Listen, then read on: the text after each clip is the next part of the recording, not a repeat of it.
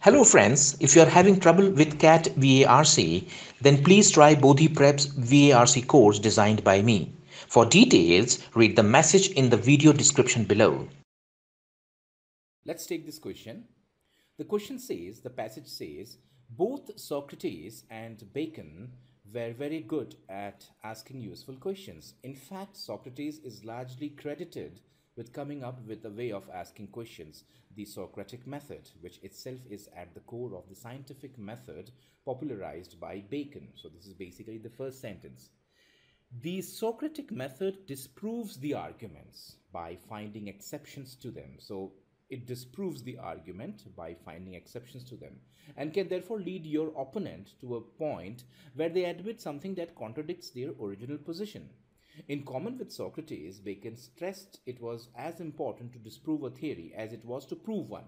So basically, Bacon goes a step ahead and says it was important to disprove a theory as it was to prove one. And real world observation and experimentation were key to achieving both aims. And what is that aim? To prove a theory and to disprove one, right? Bacon also saw science as a collaborative affair with scientists working together, challenging each other. So proving and disproving was both important to Bacon and Socrates. Now let's have a look at the options. The options are very short in the sense that if you look at A, B, C, D statements, they don't have more than 9 or 10 words. And that goes to show that there must be some very subtle difference between the options. So option A says both Socrates and Bacon advocated clever questioning of the opponents to disprove their arguments and theories. So clever questioning to disprove, and both Socrates and Bacon advocated challenging arguments and theories by observation. And so here it says clever questioning to disprove, and here it says challenging arguments and theories by observation and experimentation. But yes, this is important in the sense that if you look at A, it says it is clever questioning, and B says it is challenging, advocated challenge. But how was that challenging happening? It was happening by clever questioning. So B is not so good as A. That is what happens. If you look at the passage, it says that the Socratic method disproves arguments by finding exceptions to them and therefore can lead your opponent to a point where they admit something that contradicts their original position. Both Socrates and Bacon were very good at asking useful questions. In fact, Socrates is largely credited with the coming up with a way of asking questions. So basically, asking questions was one of the ways by which. So if I compare A with B, I feel that clever questioning is slightly better than challenging arguments. And then A says to disprove them. But the passage says that proving both was equally important, because it says here Bacon stressed it was as important to disprove a theory as it was to prove one.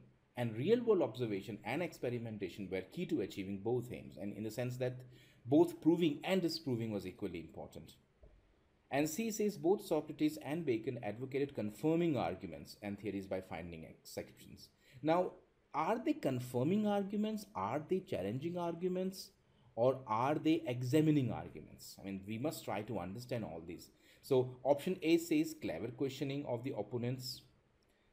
Option B says challenging arguments and theories by observation and experimentation. But where are the opponents? If you look at all these statements, they all have something or the other missing in them. Option A says both Socrates and Bacon advocated clever questioning of the opponents to disprove. So it says only to disprove. B says both Socrates and Bacon advocated challenging arguments and theories by observation and experimentation. But the questioning part is missing, and again, the disproving and the proving part is equally important. So B is not so good as A. Both Socrates and Bacon advocated confirming arguments. Again, it is not confirming arguments, but rather examining, questioning, or challenging. So this is again not the right. So if you look at D basically has everything. It says both Socrates and Bacon advocated what? Examining arguments. So when you are examining arguments, you are examining both either to confirm or to basically challenge them, and theories from both sides. So this is also equally important, from both sides, in the sense that you look at it to prove one or also look at it from the other's perspective, and you can also disprove. So basically both proving and disproving is going on, and therefore they looked at the arguments from the both sides to prove them. And therefore D is better than A, because the word both sides is equally important, because it says here with scientists working together and challenging each other. That means both the sides is equally important, and examining arguments is better than confirming arguments. Clever questioning is correct in A, but again it only captures half of the part. It says just to disprove them, but it is basically both proving and disproving, because even here it says, in common with Socrates, Bacon stressed it was as important to disprove a theory as it was to prove one. So both the sides are equally important, and that's why to disprove will go out. Option D is the best choice.